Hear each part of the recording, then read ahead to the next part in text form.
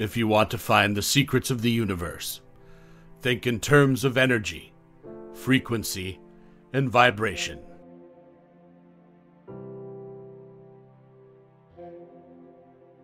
I don't care that they stole my idea. I care that they don't have any of their own.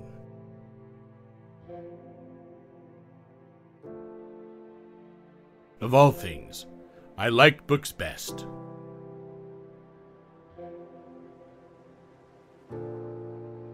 The day science begins to study non-physical phenomena, it will make more progress in 1 decade than in all the previous centuries of its existence.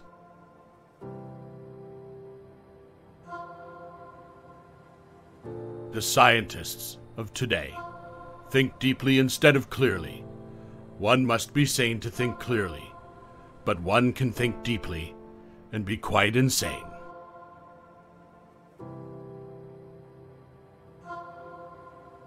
Be alone. That is the secret of invention. Be alone. That is when ideas are born.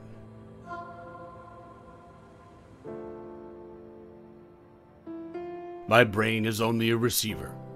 In the universe, there is a core from which we obtain knowledge, strength, and inspiration. I have not penetrated into the secrets of this core, but I know that it exists.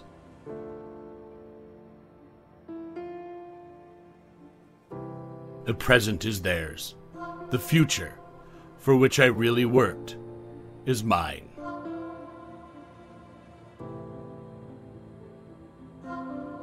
If your hate could be turned into electricity, it would light up the whole world.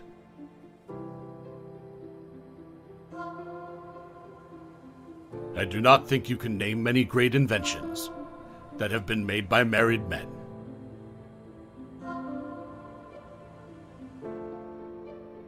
What we now want is closer contact and better understanding between individuals and communities all over the earth, and the elimination of egoism and pride, which is always prone to plunge the world into primeval barbarism and strife. Peace can only come as a natural consequence of universal enlightenment.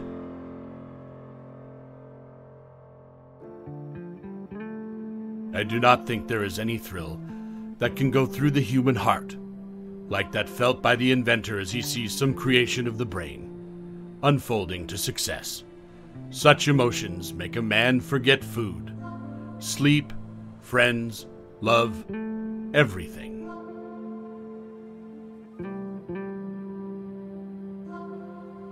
One must be sane to think clearly, but one can think deeply and be quite insane.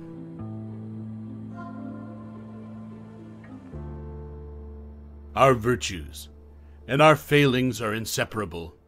Like force and matter, when they separate, man is no more.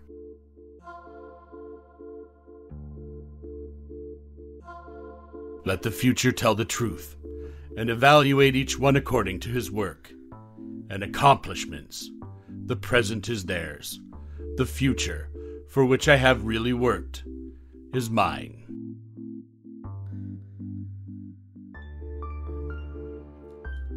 All that was great in the past was ridiculed, condemned, combated, suppressed, only to emerge all the more powerfully, all the more triumphantly from the struggle.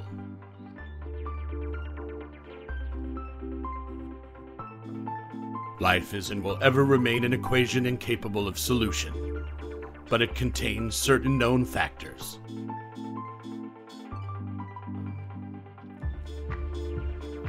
We crave for new sensations, but soon become indifferent to them.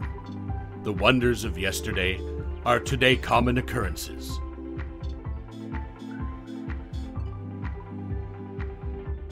Invention is the most important product of man's creative brain. The ultimate purpose is the complete mastery of mind over the material world, the harnessing of human nature to human needs.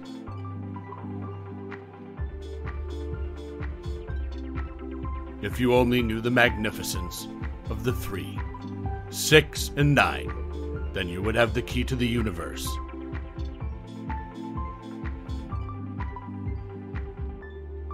today's scientists have substituted mathematics for experiments, and they wander off through equation after equation, and eventually build a structure which has no relation to reality.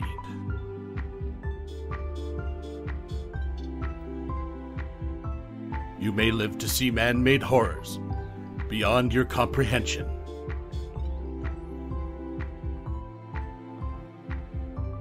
The gift of mental power comes from God, divine being, and if we concentrate our minds on that truth, we become in tune with this great power. My mother had taught me to seek all truth in the Bible.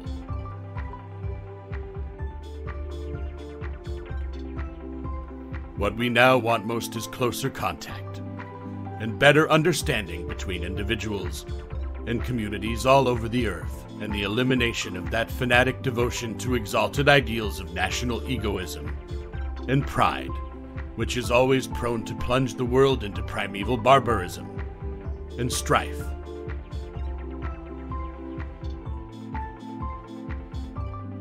But instinct is something which transcends knowledge. We have, undoubtedly, certain finer fibers that enable us to perceive truths when logical deduction or any other willful effort of the brain is futile.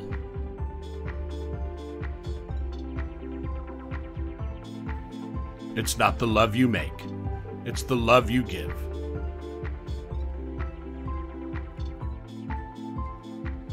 Most persons are so absorbed in the contemplation of the outside world that they are wholly oblivious to what is passing on within themselves.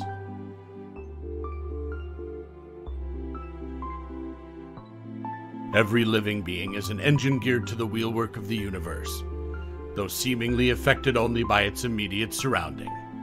The sphere of external influence extends to infinite distance.